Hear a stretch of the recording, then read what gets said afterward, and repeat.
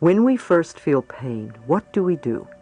We usually run to the medicine cabinet or to the drugstore, and we take a pill.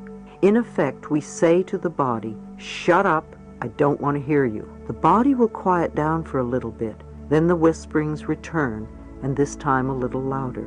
Maybe we go to the doctor for an injection or a prescription, or we do something else. But at some point we have to pay attention to what is going on, because we may have a full-blown dis-ease of some sort. Even at that point, some people still want to play victim and still don't listen. Others awaken to what's going on and are willing to make changes. It's okay. We all learn in different ways. The answers may be as simple as getting a good night's sleep, or not going out 7 nights a week, or not pushing yourself at work. Allow yourself to listen to your body, because it does want to get well. Your body wants to be healthy, and you can cooperate with it. When I first feel pain or discomfort, I quiet myself. I trust that my higher power will let me know what needs to be changed in my life, so that I can be free from this dis-ease. In these quiet times, I visualize the most perfect natural setting, with my favorite flowers growing in abundance all around me. I can feel and smell the sweet warm air as it blows gently across my face, and I concentrate on relaxing every muscle in my body. When I feel that I have reached a state of complete relaxation, I simply ask my inner wisdom, how am I contributing to this problem? What is it that I need to know? What areas of my life are in need of change? Then I breathe and let the answers pour over me. The answers may not come at that moment, but I know that they will be revealed to me soon. I know that whatever changes are needed are the right ones for me, and that I will be completely safe no matter what unfolds before me. Sometimes you wonder how you can accomplish such changes. How will I live? What about the children? How will I pay my bills?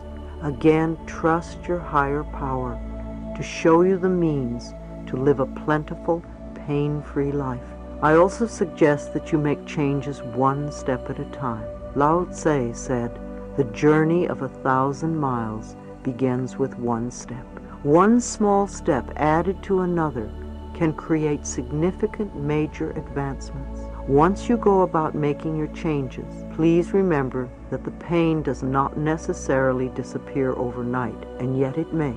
It has taken time for pain to surface. Therefore, it may take some time to recognize that it is no longer needed. Be gentle with yourself. Don't gauge your progress by someone else's. You are unique and have your own way of handling your life. Put your trust in your higher self in order to free yourself of all physical and emotional pain. Forgiveness is the key to freedom.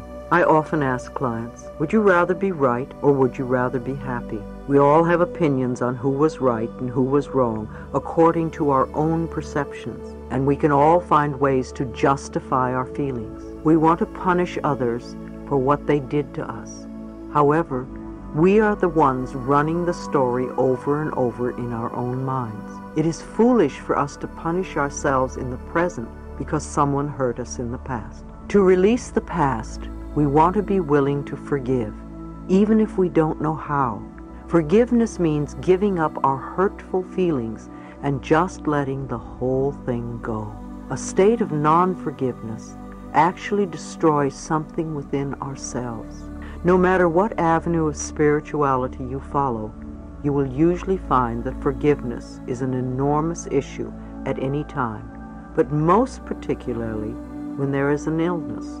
When we are ill, we really need to look around and see who it is we need to forgive.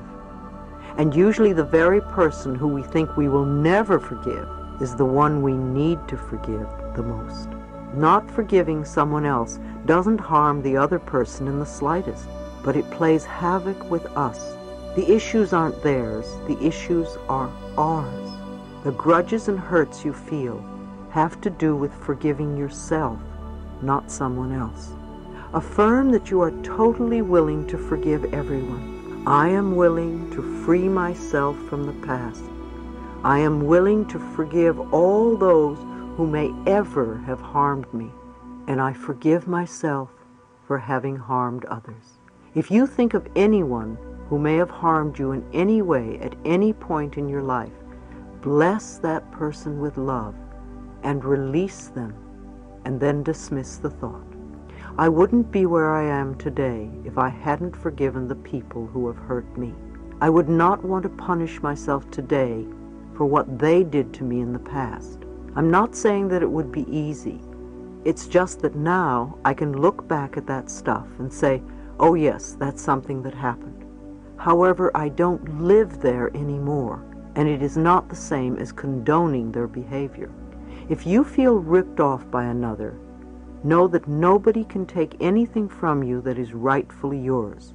If it belongs to you, it will return to you at the right time. If something doesn't come back to you, it wasn't meant to. You need to accept that and go on with your life. To become free, you need to get out of your self-righteous resentment and off your pity pot. I love this expression, which originated with Alcoholics Anonymous, because it is such a wonderful, accurate description. When you are sitting on your pity pot, you are this helpless person who has no power at all. In order to have power, you want to stand on your own 2 feet and take responsibility. Take a moment and close your eyes, if you can, and imagine a beautiful stream of water in front of you. Take the old painful experience, the hurt, and the unforgiveness, and put the whole incident in the stream. See it begin to dissolve and drift downstream until it totally dissipates and disappears. You can do this as often as you want. This is a time for compassion and healing. Go within and connect with that part of yourself that knows how to heal. You are incredibly capable. Be willing to go to new levels to find capabilities of which you were not aware. Not just to cure dis-ease, but to truly heal yourself on all possible levels. To make yourself whole in the deepest sense of the word.